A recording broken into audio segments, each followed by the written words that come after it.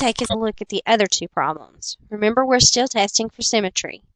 If we test with respect to the x-axis, that means we want to change all of the y's.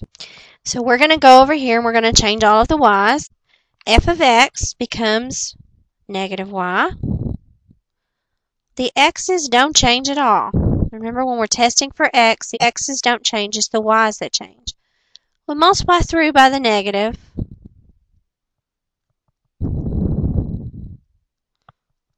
To get y by itself.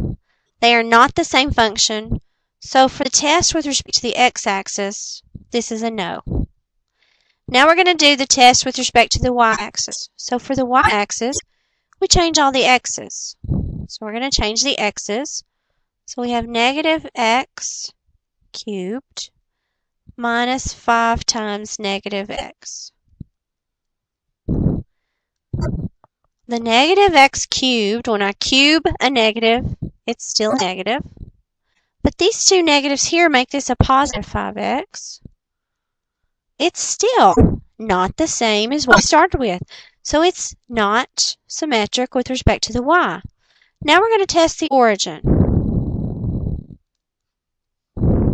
So we're going to change the y's. We are going to change the x's. My handwriting is so horrible with this tablet, but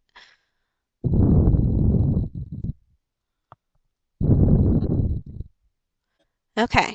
Now this negative x cubed is still a negative x cubed. This becomes a positive. But when we multiply everything through by our negative y, so that we can change our signs, we get y equals x cubed minus 5x. Now if we go back and we compare that to what we had in the beginning, it's the exact same function we started with. We were testing the origin, so we get a yes over here with the origin. Yes, it is symmetric about the origin. And anything that's symmetric about the origin we call an odd function. So this one happens to be an odd function. Now we're going to look at the very last problem, this one here. I used my mouse to draw that, so that looks very attractive circle. Anyway, if we test for the symmetry along the x-axis, you should be pretty good at this. Remember that testing for symmetry along the x-axis means to change all the y's. I'm going to come over here so I'll have more room, but we're working on the search problem. If I change the y's, and I multiply through by my negative, you can see I do not have the same function I started with. So the test for the x is no. If I test over here for the y, remember means to change the x's.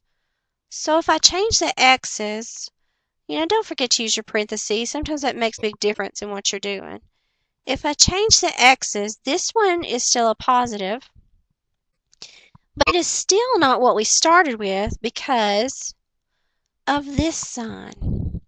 So they're different. So it's a no for the symmetry for the y. Okay, now let's check the origin. If we check the origin, we're going to change the y's. And we're going to change the x's. So we've got two x's to change here. Then we do our algebra. Check all those signs. Here, this one becomes a positive because you're squaring a negative. This one is a negative. When we multiply through using our algebra, we have y equals, this is a negative x squared. It's just the negative in front, though, because it's being multiplied through the problem. This one becomes a positive x. It is so close to being like that one, yet it's not the same.